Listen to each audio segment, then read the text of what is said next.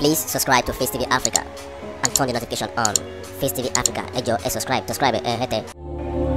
Face TV Muswobi. Ẹ jẹ́ ká mọ̀ kíra wa kú ojúmọ́ aláyọ̀, ojúmọ́ ìdùnnú, ojúmọ́ ìgbéga, ojúmọ́ ìfọ̀kànbalẹ̀ tọmọdélé wa láàárọ̀ yìí. Ìbànújẹ́ ò ní wọlé wa, ayọ̀ àti ìdùnnú ni kó fi lé wa ṣe bùgbé. Onílọ́jọ́ Jímọ̀ ayọ̀ náà ni yóò jẹ́ fún gbogbo ẹ̀yin mùmínì àti mùmínà tó dodo. Mo kí pé ẹ kú ọlá òní. Assalamu alaikum wa rahmatullahi wa barakatuh. Wa alaikum salam wa rahmatullahi wa barakatuh. Pápápá ni mo fẹ́ ṣe because ẹ jẹ́ kí n sáré ya orin méjì kan lò. Saheed Òṣùpá lọ́kọrin kan. Ó ní gbogbo eré òwúrọ̀ tí ń ti fetí mi gbọ́. Kó tó dọ̀sán mi mo gbọ́dọ̀ fojú mi rí. Gbogbo eré ọ̀sán tí ń ti fojú mi rí o. Kó tó dà lẹ́mìí ni mo ti gbọ́dọ̀ ti gbárí mú. Lílé tó túmọ̀ sí wípé níjẹta a gbọ́ ìròyìn ayọ̀ ṣùgbọ́n lọ́kàn wa bí ẹni pé káwọn èèyàn wa ti bá wa délé náà lórí lọ́kàn wa. Ó tún máa jẹ́ ìyàlẹ́nu fún ọ̀pọ̀lọpọ̀ ń pé Lady K, Omiyale, Taiwo àti àwọn 9 tó kù wọ́n sì wà ní ọ̀dọ̀ àwọn DSS nílùú Àbújá. Bákan náà ni yóò tún yà wá lẹ́nu pé olóyè Sunday Adéyẹmọ Ìgbòho ṣá tó sì wà ní Republic of Benin. Ẹ má jẹ́ kó yà wá lẹ́nu, ó ní àlàyé díẹ̀díẹ̀ tó so mọ́ àwọn nǹkan kan yẹn. Ṣé mọ̀ wípé a kì í dàgbà sí ní tá àbámọ̀ àti pàápàá ní tó bá juni lọ́sàgbà ẹni. Ẹ má bínú pé mo pòwe níwájú yín o, ẹ pé ń rí mi.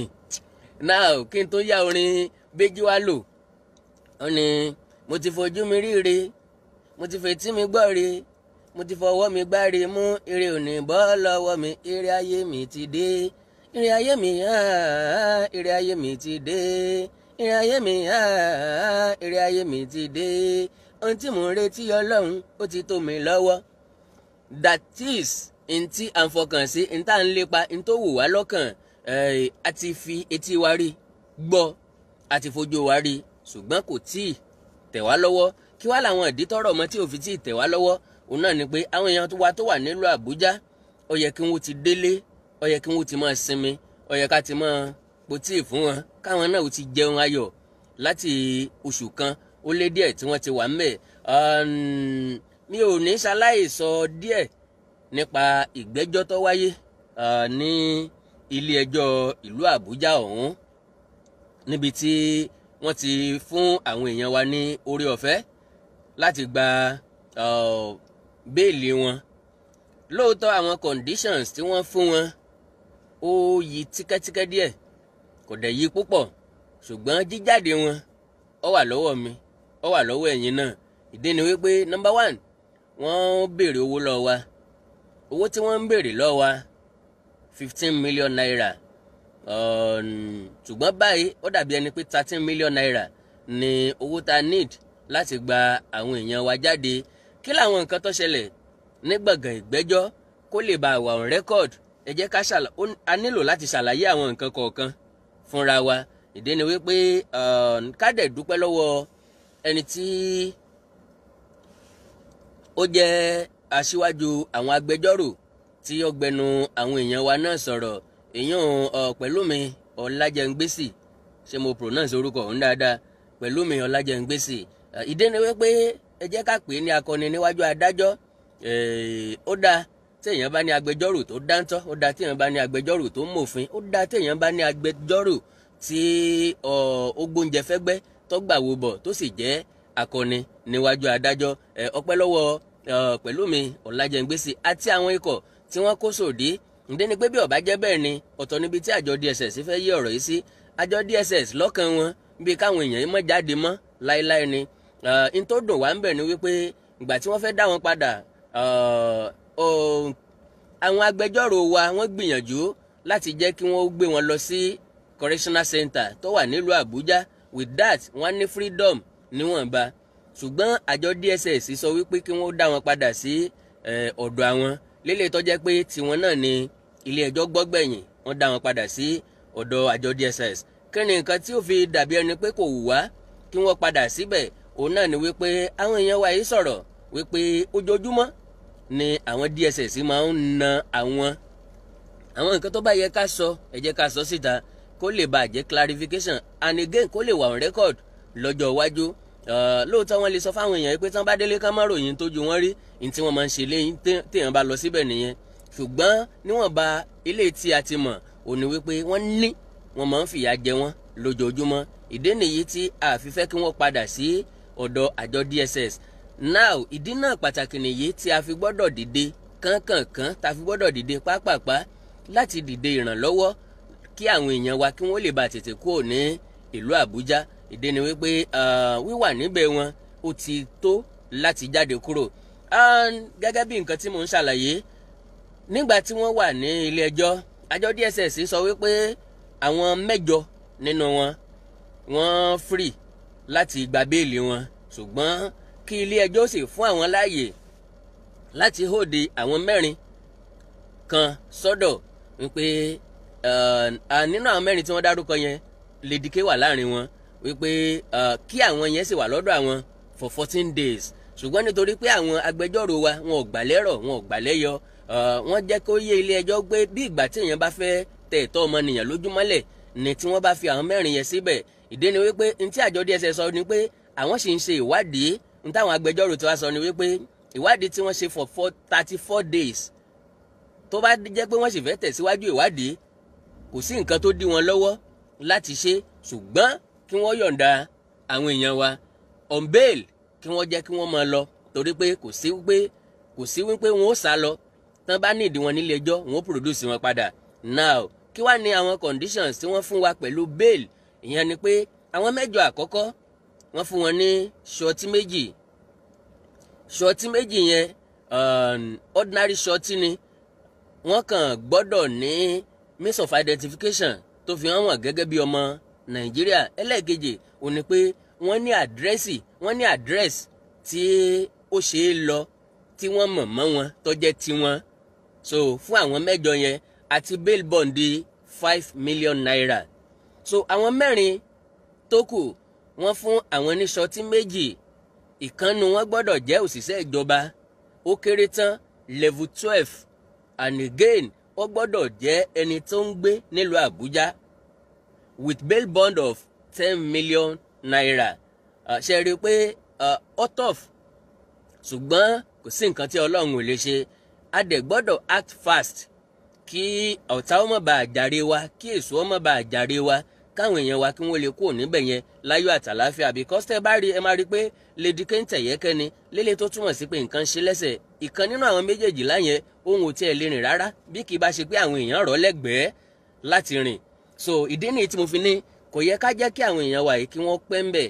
Tẹ́ bá wo orí péèjì mi àti tọ́pìkì yìí ẹ máa rí account number tó wà ń bẹ̀. Account number méjì ni ìkan jẹ́ ti United Kingdom ìkan jẹ́ ti United States of America.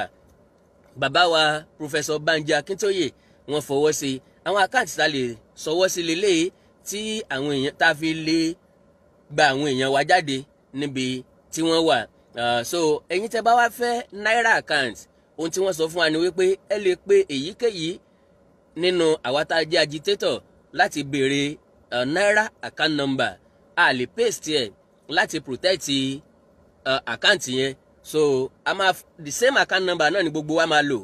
So tẹ́ bá ti béèrè lọ́wọ́ wa à fún yín ní account number yẹn tó jẹ́ ti naira account yẹn ẹ̀yin tẹ́ bá fẹ́ ràn wá lọ́wọ́ láti orílẹ̀-èdè Nàìjíríà ǹgbẹ́yìn ti United Kingdom ẹ̀yin tẹ́ wà ní orílẹ̀-èdè àgbáyé káàkiri ẹ lò ti United Kingdom àti ti USA báyìí. Now mo ní kó lè bá àwa on record ẹ gbọ́ àwọn drama kékeré tí ó ṣẹlẹ̀ ní ilé ẹjọ́. Mr. Ọlájẹngbèsì ìgbà tí àwọn DSS sọ wípé kí ilé ẹjọ́ gbà wọ́n láàyè láti kó àwọn 4 tí mo sọ kẹ́yìn láti kó wọn sọ́dọ̀. Mr. Ọlájẹngbèsì ó ní there will be no need leaving the applicant in custody of the respondent. Ẹ má bínú kẹ́nìkan kan má pè mí sórí ètò ẹjọ́ torí Ọlọ́run. So agbẹjọ́rò tiwọn náà Mr. Wo àbí Mr. Wo ló ń jẹ́ ẹ má bínú kẹ́ni tó lórúkọ náà dẹ̀ má bínú tí mi bá pronounce ẹ̀ dáadáa ó ṣeéṣe kó jẹ́ Mr. Wo tàbí Mr. Wo èyíkéyìí tó wù kó jẹ́ ń bẹ̀. On the issue of bail we will not be opposing ntí Mr. Wo sọ lélẹ́yìí ó ní on the issue of bail we will not be opposing bail to the following applicant. First, 3rd, 4th, 7th, 8th, 9th, 10th, and 11th applicants. This is because so far investigation conducted by the respondent revealed that the level of their involvement in the offence are minimal. Mr. Wu ló sọ bẹ́ẹ̀ yẹn. Only the fear of the respondent is that those 4 applicants, if granted bail, won't present themselves for investigation and possible prosecution. No, ìyẹn ò lè wáyé. Ìgbàkígbà tí ẹ bá nídìí wọn á produce wọn bí kà bá rojọ́ ìkàkọ́ ni yóò da lélẹ̀ tó túmọ̀ sí pé kí wọ́n fi wọ́n lẹ̀ kí wọ́n jẹ́ kí wọ́n lọ láyọ̀ àtàláfíà káwọn náà lọ tọ́jú ìlera wọn. So ìgbàkígbà tí wọ́n bá wá fẹ́ rí wọn nílé ẹjọ́ pẹ̀lú oore ọ̀fẹ́ Ọlọ́run á produce wọn. Mr. Ọlájẹ́ngbèsì wá ok Mr. Awo tó jẹ́ agbẹjọ́rò àwọn DSS wọ́n wá submit oral application láti tako agbẹjọ́rò wa pé kílé ẹjọ́ ṣàgbà àwọn láàyè káwọn hòde àwọn mẹ́rin tó kù. Ẹgbọ́n tí agbẹjọ́rò tọ̀dọ̀ wa sọ ní it will be a debt on our constitution for the respondent to take advantage of this court and continue to oppress and suppress the applicant. We pray this court to discountenance the position of the respondent because it is not known to any law. We pray this honorable court that the oral application should be denied. So lélẹ̀ tó túmọ̀ sí wípé àwọn ní kí ilé ẹjọ́ ò dánù láì fa ọ̀rọ̀ gùn láì gba àsìkò tọ́pọ̀ òun náà ni wípé drama lóríṣiríṣi ó wáyé nílé ẹjọ́ nígbẹ̀yìngbẹ́yìn agbẹjọ́rò Justice Obiora Egwuatu ó jẹ́ ká mọ̀ wípé ìdájọ́ òdodo ó sì ń bẹ lórílẹ̀‐èdè Nàìjíríà wípé ká fọkàn balẹ̀ létò ìdájọ́ wípé a máa rí ìdájọ́ òdodo gbà tí ẹ bá rántí dáadáa máa rí pé the same day tá a gba ìdájọ́ òdodo láti ìlú Àbújá òun náà la gba ìdájọ́ òdodo ní ìpínlẹ̀ Ọ̀yọ́ nípa olóyè Sunday Adéyẹmọ Ìgbòho níbi tí adájọ́ ti pàṣẹ wípé àjọ DSS Ọ̀gá Màlàmí tí wọ́n jẹ́ Attorney General wípé ẹnikẹ́ni wọn ò gbọ́dọ̀ threaten olóyè Sunday Ìgbòho wọn ò gbọ́dọ̀ lé káàkiri wọn ò gbọ́dọ̀ gbìyànjú àti mú wọn ò sì gbọ́dọ̀ declare wanted látàrí wípé law abiding citizen ni ó láǹfààní àtòrí ọ̀fẹ́ láti rìn láti yan fanda lórílẹ̀‐èdè Nàìjíríà. Gbogbo yín béèrè pé kí ló dé tó lóyè Sunday Ìgbòho tí kò níbi tí wọ́n wà. Àlàyé mi ni ẹ jẹ́ ká yanjú eléyìí tí a wà lẹ́nu ẹ̀ yìí ná ká má bàa tí bọ́ra wọn ká lè bá yanjú ẹ̀ láì ayọ̀ àtàláfíà àbí ká lè yanjú ẹ̀ ní ṣíṣe ń tẹ̀lé kí kan má bàa gún èkejì. Now gẹ́gẹ́ bí mo ti sọ àwa nídìí owó now a nídìí 13 million naira tá a sì nígbàgbọ́ wípé kódà 13 million naira yẹn gan èèyàn kan ṣoṣo ó lè fún wa ṣùgbọ́n ẹ mọ̀ ṣòro tá a máa ń sábà ní òní wípé àwọn tó lówó wọn ò sọ́pọ̀tì wa àwa kọ̀làkọ̀ságbé la mọ̀ wípé ìṣẹ́ ń ṣe wa ìyà ń jẹ wá àwa yìí náà la fẹ́ kó olóko ebi àwa náà la fẹ́ kó olóko ìyà àwa náà là ń sọ wípé a fẹ́ òmìnira tiwa tí òfin kankan ò dẹ̀ tako tí ẹnìkankan ò dẹ̀ lè sọ wípé ká má béèrè fún nǹkan tó jẹ́ ẹ̀tọ́ wa. Account number yẹn ó ti wà níbi tí mo paste ẹ̀ sí yẹn gbogbo ala máa rí ń bẹ̀. Fẹ́yìn tẹ́ bá mi rò pé mo tún rìn láti pè síta ok fẹ́yìn tẹ́ bá fẹ́ kí n pè mobile ròyìn láti kọ sílẹ̀ ti US account wọ́n pe Zelle dollar Zelle yẹn jẹ́ ZELLE dollar account number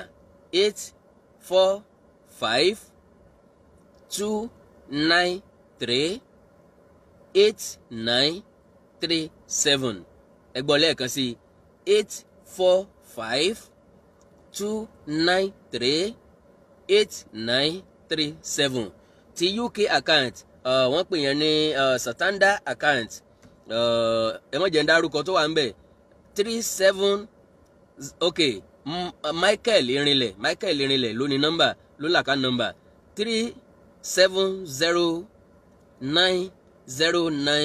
370909447 so account number yẹn ti wà lórí péjì yìí kí n má bàa fi ìyẹn gba àkókò yín.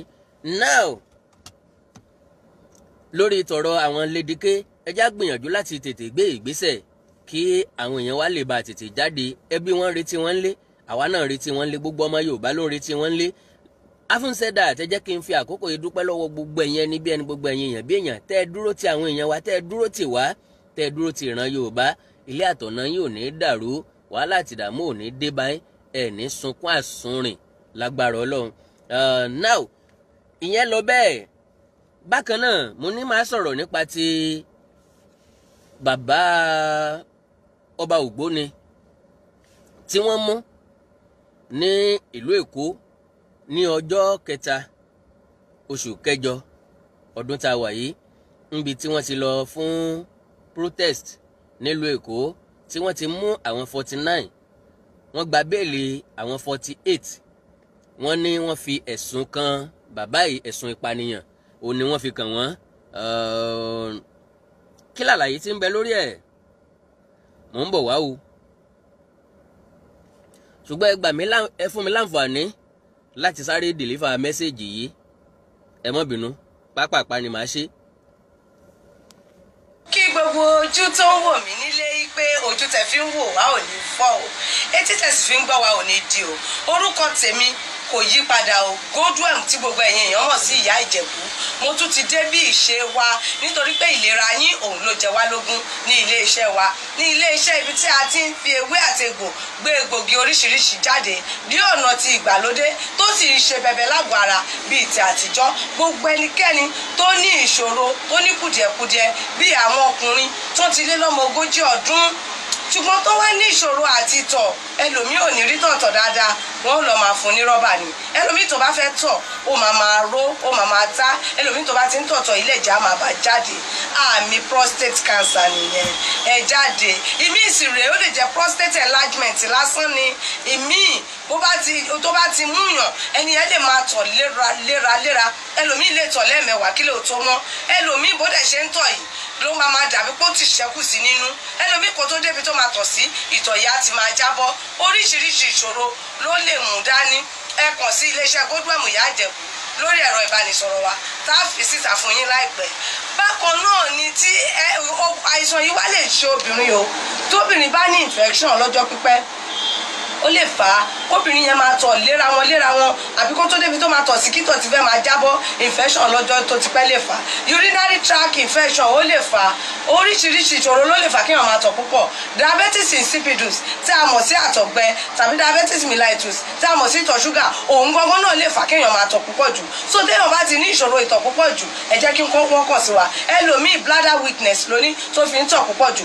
Ẹni ìṣòro tẹ́ ẹ bá ní tó jẹ mọ́ ìtọ̀ púpọ̀ jù, Ọlọ́run ti fi last bus stop yín sí lórí ẹ̀ sọ́dọ̀ Godwem Ìyá Ìjẹ̀bú. Bákan náà ni àwọn èèyàn tó ní arthritis, mo máa ń tẹnu mọ́ gbogbo gbà nítorí pé ara yìí kò ṣeé dúró wò, kò dẹ̀ ṣeé ṣe kó má wà ní ìlera pípé. Torí ìdí èyí pé mo ní bàdí ríro, orúnkún ríro, orúnkún wíwú, ẹsẹ̀ wíwú, ẹsẹ̀ títa. Ẹlòmíì tó bá dúró bá ẹsẹ̀ á máa gbọ̀n. Ẹlòmíì gbogbo ẹsẹ̀ máa tá ni. Ẹlòmíì gbogbo ara máa tá ni. Ẹlòmíì ẹsẹ̀ akúta ìta ìbí ìgbà tí kò sẹ́jẹ̀ bẹ́ẹ̀. Ẹlòmíì tó bá fẹsẹ̀ lélẹ̀ báyìí gbogbo àtẹ́lẹsẹ̀ máa kán ni láàárọ̀ kùtùkùtù kó tó lè dìde rìn.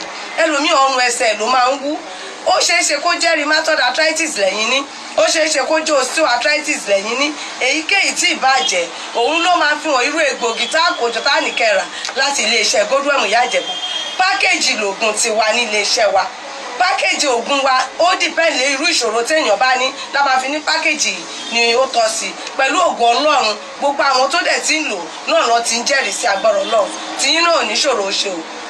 Ẹ má ṣe gbàgbé ẹ̀rọ ìbánisọ̀rọ̀ wa 080 330 3477 080 330 3477. Òun náà ni nọ́mbà WhatsApp mi. Ẹ bá mi sọ̀rọ̀ lórí WhatsApp, màá dá yín lóhùn pẹ̀lú ògo Ọlọ́run, tàbí kẹ́ pè mí lórí nọ́mbà yẹn fún ìbéèrè ohunkóhun tó lè máa dà yín láàmú lágbára lórí gbogbo àwọn tá a mẹ́nubà àti èyí tí a máa mẹ́nubà lọ́jọ́ míì. Bákan náà ni ìṣòro ọkùnrin, àìlèṣe déédéé ọmọkùnrin, ìṣòro yìí ó máa ń túlé ká ni. Àìlèṣe déédéé ọmọkùnrin yìí ó póríṣi mẹ́ta. Ẹlòmíì ó ṣeéṣe kó jẹ́jẹ́ ìdí ni o. Ẹlòmíì weak erection ẹ gbámgbámú ni o. Ẹlòmíì premature ejaculation ni o. Tó jẹ́ pé tó bá ti súnmọ́ra kò nílò ìṣẹ́jú kan á ti dà, ojú ẹ̀ ò da. Ẹ jẹ́ kí irú wọn náà lo àǹfààní àsìkò yìí. Wọ́n kàn sí iléeṣẹ́ Godwem Ìyá Ìjẹ̀bú kí wọ́n rí bó ṣe ń lọ kí wọ́n gbọ́ṣẹ́ wò àwọn náà á lè mọ̀ pé oyin mọ̀mọ́ ni bó bá mu bóyá mo ti dàgbà kò kàn nítorí pé àwọn bàbá wa láyé àtijọ́ wọ́n máa ń dàgbà darúgbó wáyé tún máa fẹ́ àwọn àdéhìí máa bímọ nítorí ìdí èyí àwọn egbòogi táwọn bàbá wa ń lò láyé àtijọ́ yẹn òun náà ń la gbé kalẹ̀ ní ọ̀nà tìgbàlódé tó sì ń ṣe bẹbẹ lágọ̀ọ́ ara kò síbi tẹ́ wà tá a lè pákéjì ẹrù yín ránṣẹ́ sí kò síbikíbi ní gbogbo ẹrù yẹn lè dé ẹ ṣe àkànṣe iléeṣẹ́ Godwem Ìyá Ìjẹ̀bú lórí ẹ̀rọ ìbánisọ̀rọ̀ wa tí ń ṣe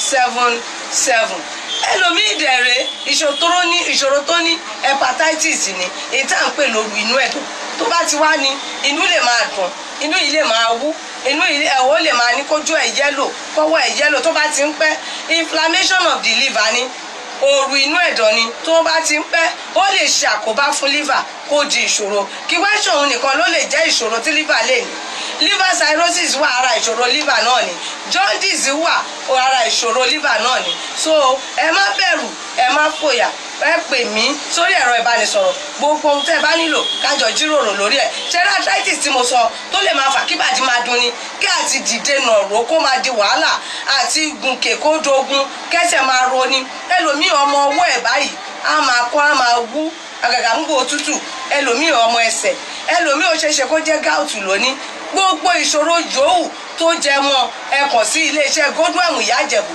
ká gbà yín mọ̀ràn kẹ́ẹ̀dẹ̀ ra àwọn egbògi wa tá a ti pákéjì lọ́nà tìgbàlódé tó ti ń ṣe bẹbẹ lágọ̀ọ́ ara ẹ mọ̀ pé àwọn bàbá wa láyé àtijọ́ wọ́n á rìnrìn àìmọye máìlì wọn ò ní kígbe orí wọn ò ní kígbe èjìká wọn ò ní kígbe orúnkún wọn ò ní kígbe ẹsẹ̀ ẹ lo àǹfààní yìí ẹ ní kábàámọ̀ pé ẹ ṣe bẹ́ẹ̀ mo ti máa ń sọ fún yín pé iléeṣẹ́ Godwem Ìyá Ìjẹ̀bú last bus stop yìí ni ẹ̀rọ ìbánisọ̀rọ̀ mi lẹ́ẹ̀kan sí ni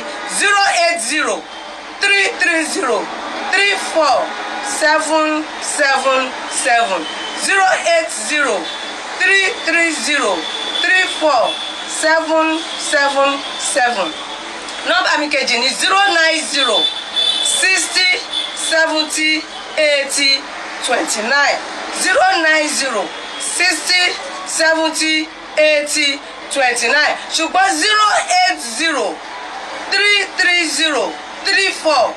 08033034777 òun ni mo fi ṣe WhatsApp òun náà ẹ lè pè mí sórí ẹ̀ àlàáfíà ara ó máa jẹ́ o a ò ní fàìsàn ló gbà o àlàáfíà lójú o. kí gbogbo ojú tó ń wọ̀ mí nílé pé ojú tẹ̀ fi. God bless you all pé ẹ láǹfààní láti bá mi farabalẹ̀ gbọ́ mẹ́sẹ̀gì tí mo mú wá fún yín àwọn èèyàn make vital point lórí platform yìí bí mo ṣe ń play kìíní yẹn ni mo rí táwọn èèyàn sọ wípé àwa ìtàwọn kan sọ pé 40 million ní 80 million naira ní nǹkan tí ò yé púpọ̀ àwọn èèyàn ò ní wípé àwọn èèyàn kan rò pé each person ló máa san 5 million naira tàbí each person ló máa san 10 million naira no kò ń ṣe ẹnìkọ̀ọ̀kan ló máa san àwọn mẹ́jọ ni wọ́n fún ní bail bond 5 million naira àwọn mẹ́rin tó kù ni wọ́n fún ní bail bond 10 million naira ẹnìkan wá ń béèrè pé àṣebí bail bond ni why tí wọ́n fẹ́ san well àjọ máa ń gbọ́ wípé bail is free ní tẹ́lẹ̀tẹ́lẹ̀ a máa ń rí pé wọ́n máa ń kọ bail is free ṣùgbọ́n èmi àtẹ̀yìn mọ̀ wípé bail ní Nàìjíríà kò kí ń ṣe free ìyẹn túmọ̀ sí wípé wọ́n á kọ́kọ́ san owó yẹn kí wọ́n tó yọ̀ǹda wọn tán bá pè nǹkan ní bond bóyá torí pé kí wọ́n má bàa sá lọ tí ẹjọ́ bá ń lọ nǹkan àbí igbádogójì èrò wájà mi rò pé wọ́n máa ń láǹfààní àti dá padà fún ẹnì kankan mọ́ so àlàyé tí mo ní lórí yẹn nìyẹn so kì í ṣe wípé ẹ̀yin tẹ́ ẹ béèrè ìbéèrè yẹn you are very very very correct torí pé bó ṣe rí lọ́kàn majority èèyàn náà nìyẹn wípé àwọn èèyàn tí wọ́n fún ní 5 million naira each ẹ gbé ẹnìkọ̀ọ̀kan pé àwọn mẹ́jọ 5 million naira ó máa jẹ́ 40 million naira àwọn mẹ́rin ó máa jẹ́ 10 million naira nìkọ̀ọ̀kan 40 million naira ó máa jẹ́ 80 million naira. ẹ̀yin náà wá béèrè wípé tán bá pè bẹ́ẹ̀ tó bá jẹ́ 80 million naira àwa náà dẹ̀ máa wá accept bẹ́ẹ̀ ládẹ̀ máa wá 80 million naira. nígbà tá a kì í ṣe terrorist tá a kó àwọn student tá a béèrè ransom ẹnìkan máa béèrè ransom 80 million naira lọ́wọ́ wa lóòótọ́ ilé tí wọ́n fẹ́ gbà yìí bí ransom ló jẹ́ ṣùgbọ́n ẹ jẹ́ ká fi ti Késárì fún Késárì, ẹ já pé wèrè lọ́kọ ìyàwó kó lè bàjá rọ́nà lọ. And again ẹ já dúpẹ́ lọ́wọ́ adájọ́ tó dájọ́ akínni. Tó bá jẹ́ lómìn ni yóò fẹjọ́ ṣègbè, ó mọ̀ wípé wọ́n ti tẹ̀tọ́ àwọn èèyàn mọ́lẹ̀, wọ́n ti tì wọ́n mọ́lẹ̀ kọjá iye ọjọ́ tó yẹ kí wọ́n fi tì wọ́n mọ́lẹ̀, because normally ó ní iye ọjọ́ tí wọ́n lè gbé lágọ̀ọ́ ọlọ́pàá. Lóòótọ́ ti DSS ò rí bẹ́ẹ̀, ṣùgbọ́n síbẹ̀síbẹ̀ náà wọ́n ti tì wọ́n mọ́lẹ̀ kọjá iye ọjọ́ tó yẹ kí wọ́n fi tì wọ́n mọ́lẹ̀. Ṣé àlàyé mi ti clear lórí yẹn? Now ẹ jẹ́ ká lọ sí ọ̀rọ̀ tí bàbá Ògbóni, èyàn Mr. Tajudeen Bakare, ẹnìkan tí iléeṣẹ́ ọlọ́pàá Èkó tí wọ́n dá dúró tí wọn ò fún ní bẹ́ẹ̀lì tẹ́lẹ̀tẹ́lẹ̀. Ṣé mọ̀ pé wọ́n ti fún àwọn 48 ní bẹ́ẹ̀lì, wọ́n wá ní wọ́n fi ẹ̀sùn ìpànìyàn kan Mr. Tajudeen Bakare. Mo láǹfààní àti sọ wípé ìjọba ìpínlẹ̀ Èkó wọ́n ti withdraw murder case tí wọ́n gbé dìde against Mr. Tajudeen Bakare. Wọ́n ní kò lẹ́jọ́ ìpànìyàn mọ́, kí wọ́n fi sílẹ̀ on bail. Tẹ́ bá wo dáadáa oríṣiríṣi drama náà ló wáyé nípa máàlù yìí, bí wọ́n àti àwọn méjìdínláàádọ́ta míì tí wọ́n mú. Ìdí ni wípé Monday 3rd ni wọ́n ṣe rally náà protest lórí ọ̀rọ̀ Yorùbá Nation. Níbẹ̀ náà ni wọ́n ti pa arábìnrin kan Jùmọ̀kẹ́ Oyèlékè ọ̀ṣọ́, Jùmọ̀kẹ́ Oyèlékè àbóyelẹ́yẹ ni, Jùmọ̀kẹ́ Oyèlẹ́yẹ ọ̀ṣọ́, ọmọ 14 years, arábìnrin tó ń ta pure water jẹ́jẹ́ tí wọ́n sì gun ẹ̀ down pẹ̀lú stray bullet ní Ọjọ́ta lọ́jọ́ yẹn. A ti sọ̀rọ̀ púpọ̀ lórí ẹ̀ nípa bí àwọn kan ṣe sọ wípé àwọn ọlọ́pàá ni wọ́n yìnbọn pa, ṣùgbọ́n at the end of the day tí iléeṣẹ́ ọlọ́pàá wá yí mọ́ máàlù yẹn lẹ́sẹ̀ wípé òun lọ pa lélẹ̀ tí gbogbo wa ń bẹ̀bẹ̀ tàwa ń sáré káàkiri, tí àwọn tí wọ́n jẹ́ aráalé arákùnrin yìí àwọn náà ń jà fitafita. Ṣe rí ìfọwọ́sowọ́pọ̀ tí ìran Yorùbá ní lásìkò yìí ká ní láti ní tẹ́lẹ̀tẹ́lẹ̀ ni a ti jáde kó lóko ẹrú tipẹ́tipẹ́, because báwọn èèyàn kan ṣe ń lọ sí àgọ́ ọlọ́pàá tó ń dúró síwájú bẹ̀ sọ ẹ̀dùn ọkàn wọn, bínú, sọ̀rọ̀, béèrè fún ìdájọ́ òdodo.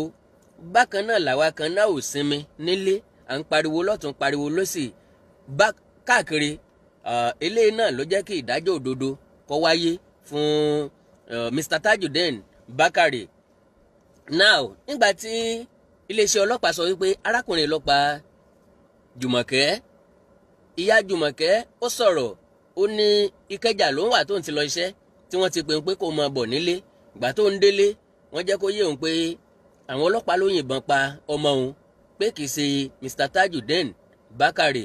ń pé now àwọn ọlọ́pàá tiẹ̀ tún sọ̀rọ̀ kan wípé kì í ṣe ọjọ́ yẹn náà pa Jùmọ̀kẹ́, wípé òkú tó ti kú tí wọ́n gbé síbẹ̀ ni òkú tí gbogbo wa rí pé fresh, òkú táwọn èèyàn ní ọmọ yẹn ti fẹ́ dẹnu ọ̀nà kan tó yìnbọn fún un, òkú táwọn èèyàn pélé lórí tí wọ́n ṣẹ̀ṣẹ̀ daṣọ bò tí wọ́n sọ pé àwọn ọlọ́pàá ti pa èèyàn. So ìyá ọmọ yìí ó ní àwọn mọ̀ wípé àwọn gbà wípé àwọn ọlọ́pàá lọ pa á. Lọ́jọ́ yẹn àwọn lọ sí ilé àgọ́ ọlọ́pàá ìyẹn tó wà ní area H nǹkan ni wọ́n pè ní area H command tó wà ní Ògùdù, pé àwọn lọ síbẹ̀. Ohun tí wọ́n sọ fáwọn ni pé táwọn ò bá kú lẹ́nu géètì àwọn máa yìnbọn fún àwọn, ṣùgbọ́n torí pé àwọn ò sá lọ àbí ẹni tẹ́ pọ́ mẹ́ kí ló tó fẹ́ bẹ̀rù mọ́, irú ikú wo ló fẹ́ bẹ̀rù, irú ìhàlẹ̀ wo la lè há mọ́, torí pé àwọn ò lọ, torí pé àwọn takú síbẹ̀. Wọ́n wà forced láti pe àwọn ẹ̀gbọ́n àwọn méjì tó tẹ̀lé àwọn lọ láti pè wọ́n wọlé. Wọ́n dẹ̀ sọ wípé àwọn máa ṣe ìwádìí tọ́tọ́ àtẹ̀lé ìtọ́ yẹ. N tí ìyá Jùmọ̀kẹ́ àti àwọn ẹbí Jùmọ̀kẹ́ ń béèrè báyìí lọ́wọ́ ìjọba ìpínlẹ̀ Èkó, lọ́wọ́ iléeṣẹ́ ọlọ́pàá òní wípé kí wọ́n yọ̀ǹda òkú ọmọ àwọn fún àwọn káwọn lọ sin. Wọ́n láwọn ò mọ ibi tí wọ́n gbé sí. Ohun tí àwa náà ń bẹ iléeṣẹ́ ọlọ́pàá ìpínlẹ̀ Èkó à ń bẹ gómìnà Babájídé Sanwó-Olú, Your Excellency sir, ọmọ yín ò ní sọnù, ọmọ yín ò ní dòkú, wàhálà àti ìdààmú ò ní dé báyìí, kẹ ẹ ṣe ọdún mẹ́rin yín pé láyọ̀ àti àlàáfíà. Ẹjọ́ torí Ọlọ́run, ọmọ ẹni kú ọ̀sán jọmọ ẹni nù lọ, ọmọ yìí kú ẹ tún fẹ́ jẹ́ kó nù. Ẹ bá wa sọ fún iléeṣẹ́ ọlọ́pàá pé kí wọ́n bá wa yọ̀ǹda Jùmọ̀kẹ́ fún àwọn òbí ẹ̀. Wọ́n ti gbà wípé tó Ọlọ́run ní fún ni, Ọlọ́run náà ní gbà lọ lọ́wọ́ ẹni. Wọ́n ti fi ọ̀ràn mọ́ Ọlọ́run, ṣùgbọ́n òfò méjì kò gbọ́dọ̀ ṣèyàn, bọ́lọ̀ ń bá pani lórí ìfirùngbọ̀n dín ni.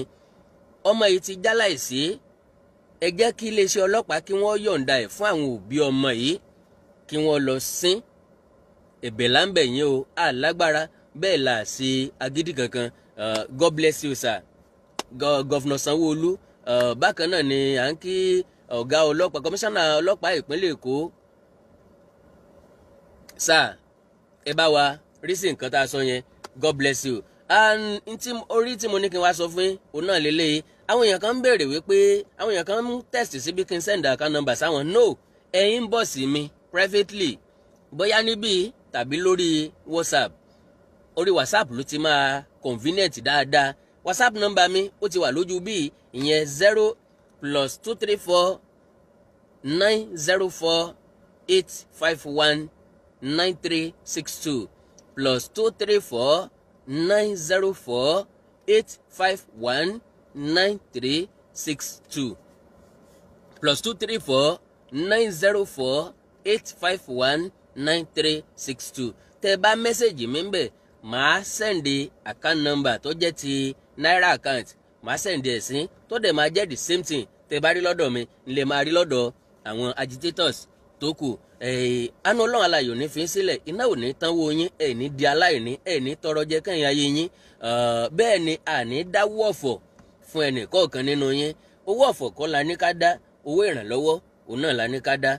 Ẹnikẹ́ni tí ìwọ bá nípa láti ṣe ìrànlọ́wọ́ fún o, òun náà lẹ́rìn kejì rẹ̀ tọ́jú rẹ̀. Ẹ láìkì kẹ́ fọ́lọ̀ péjì mi lórí Facebook, Àkàndá Ọ̀rọ̀ Awikonko. Ẹ má gbàgbé láti subscribe sí YouTube channels mi. Ìdí ni wípé oore kan, àǹfààní ẹyọ kan ṣoṣo tẹ́ lè ṣe fún mi láti mọ tẹ̀ síwájú náà nìyẹn. Ṣé mọ̀ wípé ṣe ìròyìn irú eléyìí táwa ń ṣe yìí kò sẹ́ni tó ń san sálárì fún yàn níbẹ̀, oore ọ̀fẹ́ Ọlọ́run náà la fi ń gbé. Ìdí ni wípé tẹ́ bá tún wo dáadáa, ilé ọ̀gbá ọ̀nà ọ̀gbá ti ṣe wí àràgbá òun náà là ń bá káàkiri ẹ̀rí. Mo ní studio tó fine tó wuyì dáadáa, mi ò láǹfààní láti jókòó síbẹ̀ torí ẹ̀rù ọmọ bà mí, wọ́n lè dé lónìí, wọ́n lè dé lọ́la.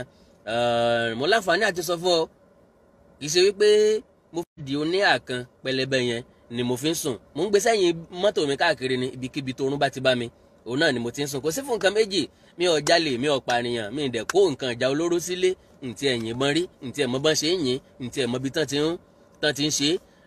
Ṣùgbọ́n látàrí pé mo fẹ́ òmìnira, ohun tí wọ́n ń ṣe kì í ṣe pé wọ́n fẹ́ pa olóyè Sunday Adéyẹmọ Ìgbòho gẹ́gẹ́ bí mo ti sọ sẹ́yìn. Ohun tí wọ́n ṣe náà ni pé ká ní wọ́n rí gbé wá síbí báyìí, wọ́n á negotiate pẹ̀lú ẹ̀ tàbí kán tọ́jú ẹ̀. Nígbà tán ti wá gbé Nnamdi Kanu, tán ti gbé olóyè Sunday Ìgbòho, èròǹgbà wọn ni pé ta ló tún kù tó tún sọ̀rọ̀ nípa Yorùbá Nation, ta ló tún kù tó tún tako ìjọba tí ń bẹ lóde, ta ló tún kù tó tún béèrè fún òmìnira. Wọ́n fẹ́ ṣàwá lọ́kọ̀ọ̀kan kí wọ́n tọ́jú àwa náà. So tán bá ti ṣàwá yẹn yóò lè create ìbẹ̀rù fẹ̀yìn aráàlú. Ẹ lè mọ ní lọ́kàn wípé ẹ wo, ẹ jẹ́ kán gbàgbé nípa Yorùbá Nation jàre, bí Yorùbá Nation ò bá ṣe gbà ká gbàgbé nípa ó kàn ti ń bẹ lọ́wọ́ alábàáhùn táwọn ni. Òkèlè tó bọ́ sẹ́nu abọ́lárìn wá, òun náà lọ̀rọ̀ Yorùbá Nation ó ti wọgbọ́ àwọ̀rá. Ká mọ̀ dásẹ̀ lé rárá, ó dájú pé ká dójú ọ̀nà ká wá padà lọ, kò ṣe padà, no going back. Yorùbá Nation now and again. Kí n tó dánu dúró, ẹ jẹ́ kí n dúpẹ́ olórí àdáàdá tán lọ́wọ́ Omiyale Sowore. God bless you brother. Tẹ́ bá ti rí Omiyale Sowore nílùú Àbújá, ẹ bá ń kí, ẹ sọ pé brother rẹ̀ kan ní kẹ́ẹ̀kì wípé ó kó àdúrótì láti ìbẹ̀rẹ̀ ẹjọ́ àwọn lédìké. Ó dúró tì wá títí tí ìdájọ́ òdodo tó fi wáyé, ó dúró tì wá. Ó dẹ̀ sọ ọ̀rọ̀ tó mú orí wa wú, tó múnú wa dùn. God bless you brother. Ilé àtọ̀nà tiẹ̀ náà ò ní bàjẹ́.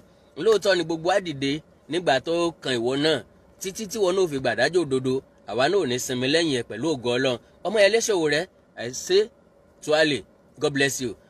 Àkàndá Ọ̀rọ̀ Awikonko náà ló kọ́ mi. Wọ́n lọ lónìí, n ó tún padà mo lè padà wálé lónìí láti wá fún ní update nípa olóyè Sunday Adéyẹmọ Ìgbòho tí wọ́n wà ní orílẹ̀-èdè Republic of Benin. God bless you. Títí ìgbà náà. Please subscribe to Face TV Africa and turn the notification on. Face TV Africa, ẹ jọ̀ọ́, subscribe, hete. Face TV was Swoby.